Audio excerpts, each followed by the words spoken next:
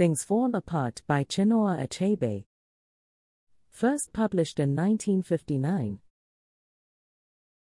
Turning and turning in the widening gyre. The falcon cannot hear the falconer.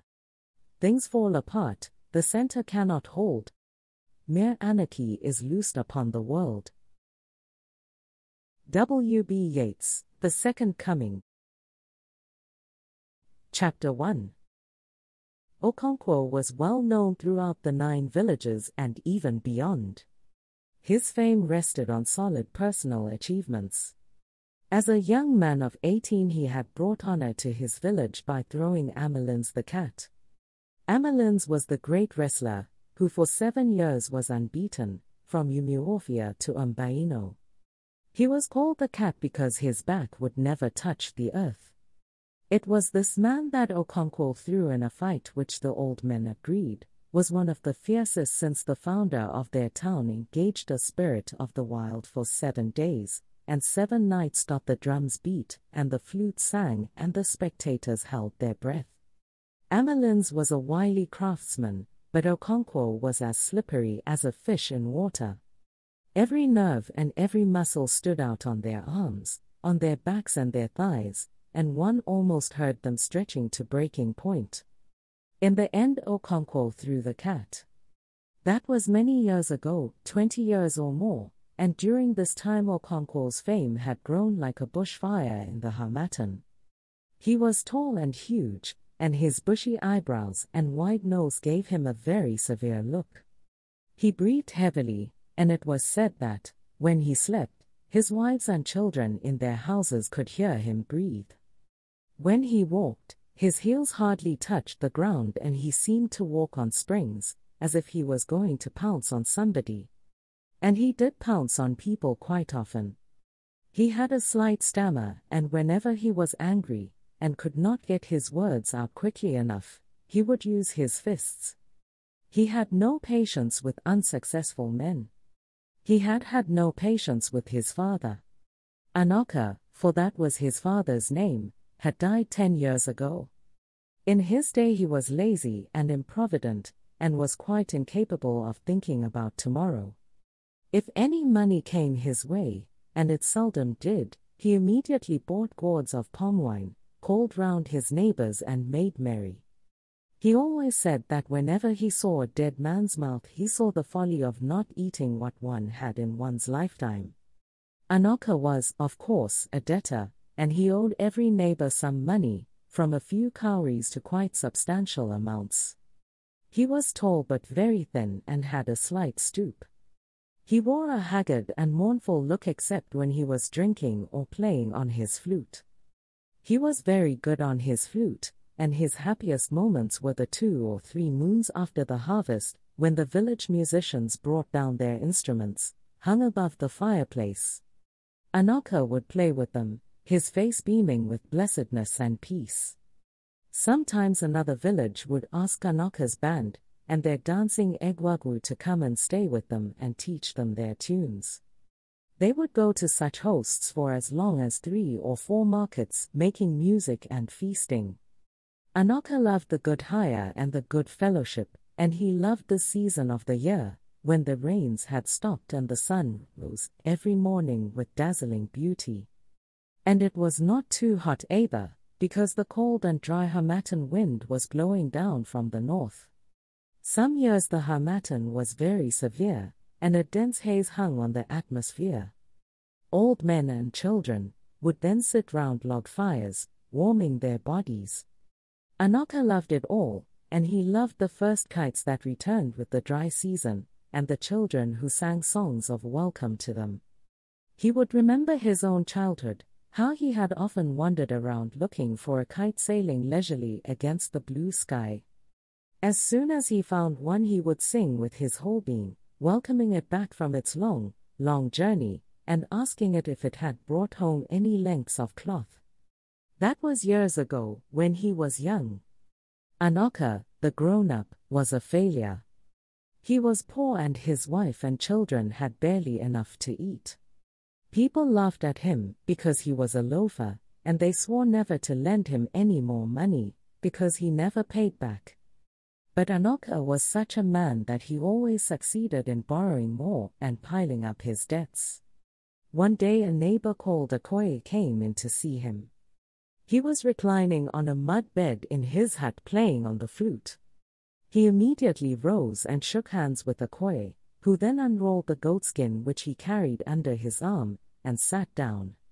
Anoka went into an inner room, and soon returned with a small wooden disc containing a kola nut, some alligator pepper, and a lump of white chalk. "I have kola," he announced when he sat down, and passed the disc over to his guest. "Thank you. He who brings kola brings life." "But I think you ought to break it," replied Okoye, passing back the disc.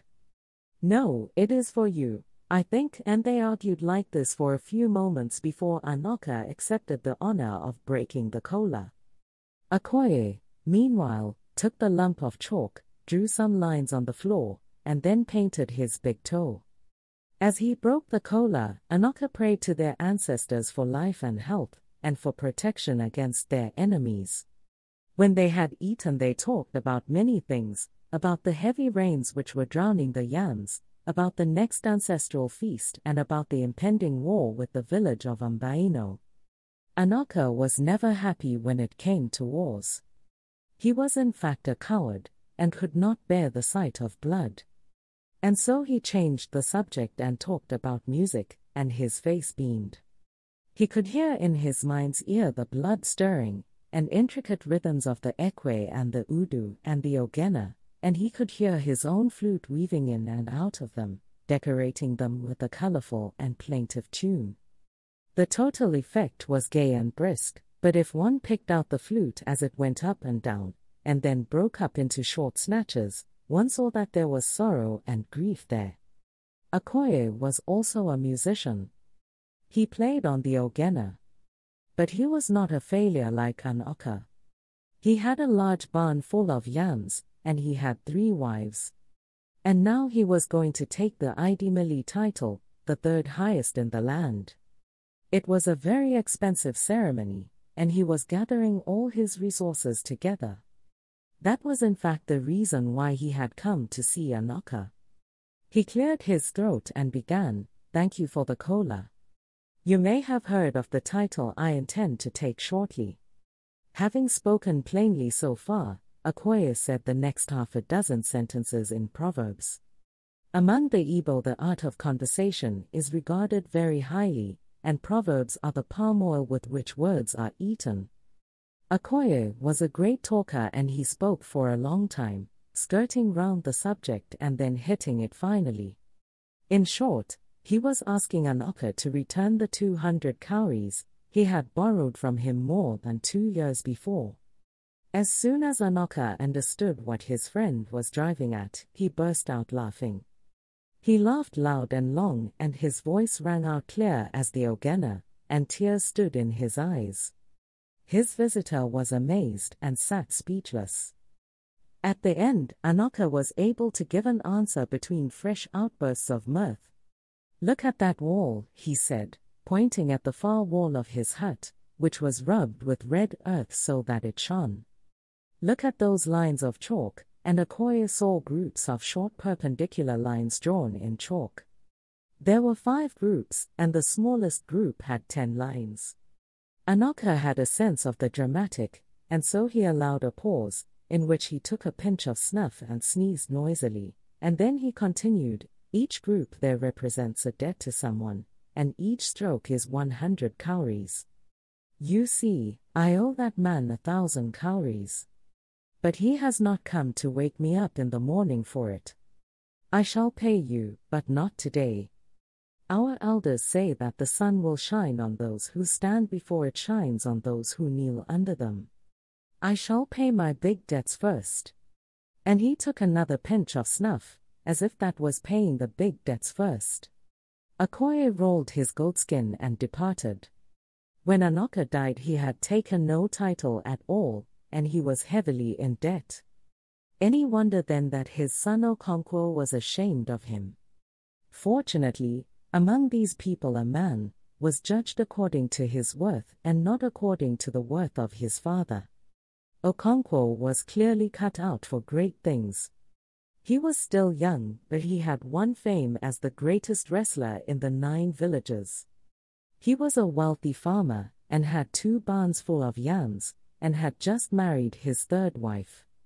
To crown it all, he had taken 2 titles and had shown incredible prowess in 2 intertribal wars. And so although Okonkwo was still young, he was already one of the greatest men of his time. Age was respected among his people, but achievement was revered. As the elders said, if a child washed his hands, he could eat with kings.